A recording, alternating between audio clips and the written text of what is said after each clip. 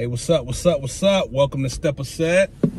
I just had a little something on my mind. Just was sitting here. This came from my damn doctor appointment, and I just had a funny story pop up in my head, man. And that's the thing about the way my brain works. Shit just pop in my head. I just start laughing. People be like, "It was so fun." I'm like, nothing, because it'll be so silly to bring it up to somebody. You know what I'm saying? So let me tell you what popped in my head, y'all. So I was just thinking, right, of the time when I stopped smoking PCP, the incident that made me stop smoking PCP, angel dust, whatever you call it, Sherm, you know, that butt naked, you know what I mean? Whatever you want to call it, right? So this happened in, well, to give you like a little background, I started smoking PCP in 1999. I did it ended up going to jail in 2000, got out 2001, was off of it for a while, got back on it, and in 2003 is when I had this incident right here happen, right? Let me tell you what happened. So I told this in another video on this page, the PCP video, but I'm just gonna tell just this specific story for this video right here. So I was smoking dust, right? Sorry, something just popped up on my screen that threw me off. But this particular day, I was on the E-pill. So I was on the E-pill, and I said, damn, I need to get some bags. So I went to the project where I live at, or the project in the town I live, to get me a bag. So on my way to the project, I ran into one of the guys I used to get the Sherm from. So I was like, yo, you got it? You got it? He was like, yeah, I got it. He was like, yo, but I don't want to serve it to nobody, man. Serve it to you because it's too potent. You know what I mean? I got to go and do something to this to cut the potency down. I was like, what? Too potent? Motherfucker, that's what I want. What's wrong with you? I mean, not really, because that's another story. But when he said that, I was like, oh, okay, I know what's good. Let me get that. What's wrong with you? So he said, all right. Boom, he served me the bags. So boom, I was like, all right, let me go pick my baby mother up, and we're gonna go to the room. So I'm already on the E-pill, so I go pick her up. I'm like, baby mama, you wanna smoke some? She's like, nah. You want a pill? She's like, nah. She just was just to hang with me. All right, boom, we go to the hotel. So I'm rolling up and shit, boom, boom, boom. So I started smoking, right? Now mind you, I'm already rolling on the E-pill. So I started smoking. The shit that he said was too potent, and goddamn, he didn't fucking lie. So I'm sitting there, I'm smoking a piece, right?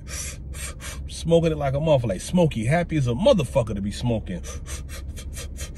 Smoking the shit out of it. So all of a sudden, I'm talking to my daughter's mother, my son's mother, so I'm taking off my clothes. We about to get a little nasty, you know, be a little fresh. So, you know, I'm taking off my clothes and stuff. So all of a sudden, I look down,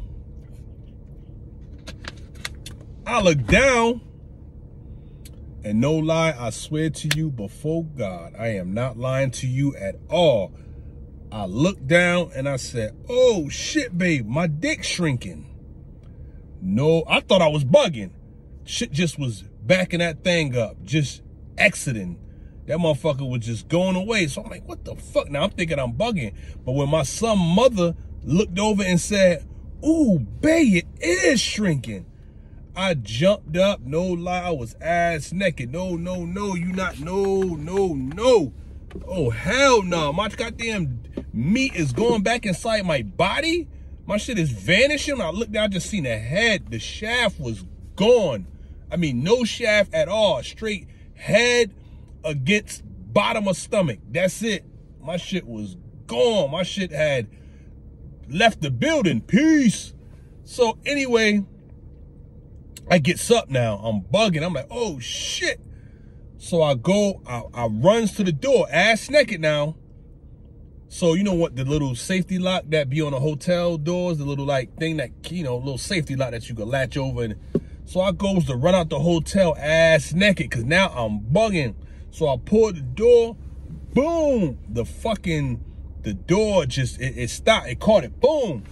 So at the time, my brain going crazy. I got 1,000,001 thoughts going through my head. I'm like, oh shit, I'm bugging. And I said this in my head, y'all. I remember the exact words. I said, God, please help me. I can't take this. I can't handle this. God, please help me. I can't handle this. And as I'm bugging, I'm saying this in my head. So when I said it, I promise you, no exaggeration. This is no, I'm not putting nothing on. I'm not just telling you this story to hype it up. But as soon as I said them words inside my head, the fucking feeling went away totally. I'm talking about, it felt like it went away so much that felt like I never got high at all. It's like my whole body just went fucking clear, drug-free. The E-pill mixed with the dust just vanished my fucking body. And I sat on the bed, butt naked, and my mother looked at me like, hey, you all right? Because she couldn't believe what she just witnessed, because she seen me bugging out, going crazy, and then she didn't know what I said in my head, and I just calmed down, like on a drop of a dime. Calmed down, sat on the bed. I said, yeah, man, I'm all right. She said, looking at me all confused and baffled, like, what? You was just about to, you was freaking. You was bugging out. I said, yeah. I said, so I told her what I did. I said, I told God to please help me. And it went away. I said, I feel regular, like I didn't do nothing. And she just looked at me. She was just fucking blown away. And from that moment, I mean, I always believed in God, but from when that happened, there's nothing no one could tell me about God after that. There's nothing you could tell me. Like, nothing you can tell me. So I say that to say this. Like, we have a loving energy and force, your higher power, whatever you want, God, Allah, whoever, however you want to call the name of the energy and the force that has us, that love us unconditionally. You have that. It's here. No matter what you're going through, God is here and always here, and you're never alone. You just have to believe that everything is going to be okay. And if you don't got it, God will come through for you. God came through for me. I'm not nothing special. Came through for me a lot of times in my life. I'm not nothing special. You just got to have that faith. And sometimes we lose that faith. We got to have the faith, like, you know, when you go to sit down in the chair, you don't, before you sit down in the chair, you don't turn around, check the legs of the chair, check the back of the chair, make sure it's holding up. You know, you don't check each screw of the chair or whatever that's on the chair to make sure it's tight. You just have a seat because you know that chair got you. You don't doubt the chair. You know you're going to be all right when you go to sit down. You know the chair's going to be up under you. That's the same way you got to, same respect and regard you got to have for God. Know that God has you. Know it. Don't question it, just know it. And there's some situations where you have to go through because things happen for you, not to you. You know, situations you're put through, it's for your benefit, for you to learn the lesson of that, out of that situation, and to push yourself forward. You have to learn the lesson of whatever, you know, whatever situation you're put in. You got to grab the lesson from that. Because like I said, things happen for you. They don't happen to you. You know what I'm saying? You have to just have that solid, firm conviction that I know God got me. I know whatever situation I'm going through is for my benefit, for my best benefit. And it takes work. I'm not saying just to do it like, oh, you're going to do it today. It takes practice. You got to keep going and keep going and keep practicing and keep doing it and keep doing it. Then eventually it'll come to you. It'll come to you. And I don't care how old you is too. People always put age on something. Like time doesn't even exist. Clocks exist. Time doesn't exist. What time is it? Now, motherfucker.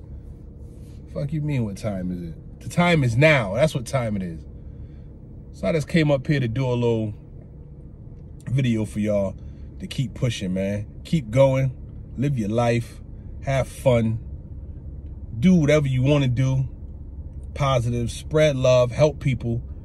You know, we need more people in the world that's pushing love, man, and that's helping others. I'm gonna do my part. So just do yours. I love y'all, man. Peace.